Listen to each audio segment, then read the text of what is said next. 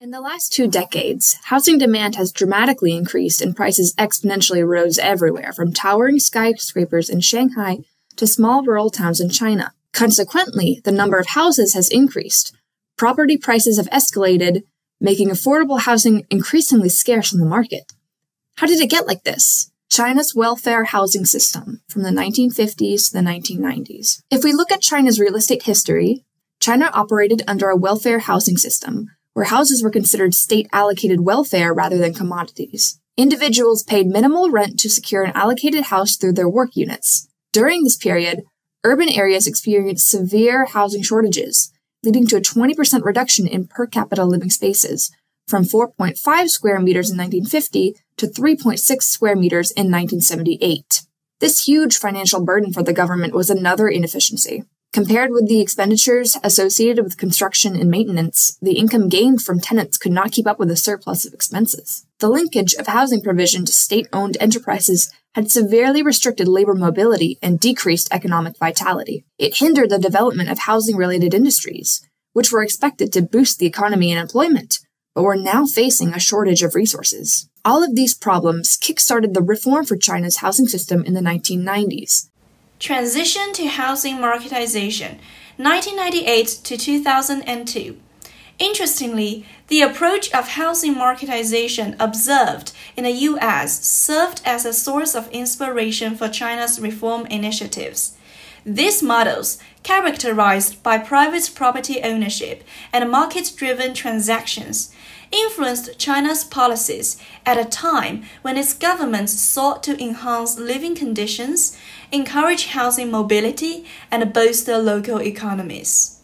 Over-marketization, 2002 to 2015.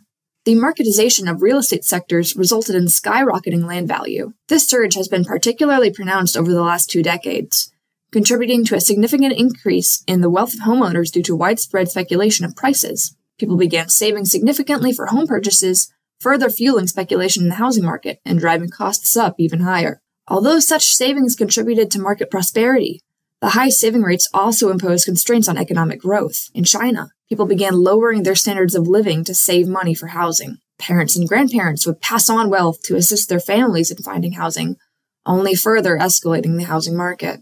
In addition, there is no property tax in China, meaning there is no holding cost for houses.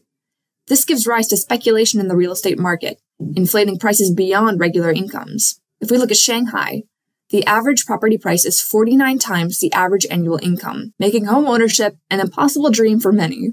Such property woes pushed first-time buyers to rent instead of buy, which put a heavy financial burden on the middle class, especially young professionals. Major cities exhibit severe overcrowding, with families often sharing cramped spaces due to exorbitant rental costs and unaffordable home prices. In Hong Kong, a city known for its limited land area, the situation is especially dire with cage homes, where people, unable to find any other immediate affordable housing, live in extremely tight quarters. Parallels with Americans' housing prices. In America, the modern housing crisis can be summed up with an explanation of supply and demand.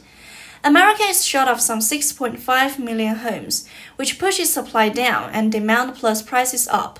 This encourages people to treat homes as speculative investment, pushing prices up higher, which in turn encourages further speculation ad infinitum. On top of this, institutional investors become earnestly involved in the housing market after the 2008 recession, proceeding to buy up as many homes and housing units as possible before prices would proceed to go up, and then renting them out at each new increased market price, culminating in an exponential increase in national median rent cost, home prices, and household ratios, all while wages stagnate. State intervention and the uncontrollable market, from 2016 to the present day. After observing America's 2008 financial crisis, the Chinese government intervened in the market. To draw a lesson from America's handling of the crash, the Chinese government could impose a property tax to incur a holding cost for houses, so as to discourage speculative real estate investment. Other solutions include regulating private developers and improving the rental market, providing an alternative to home ownership for its citizens. China's housing challenges raise crucial questions regarding the roles of the state and the market in shaping housing sectors, both in China and the United States. Should China emulate the American way, stressing market reliance to handle housing issues? Additionally, should property taxes be implemented to mitigate the over-marketization of housing in China?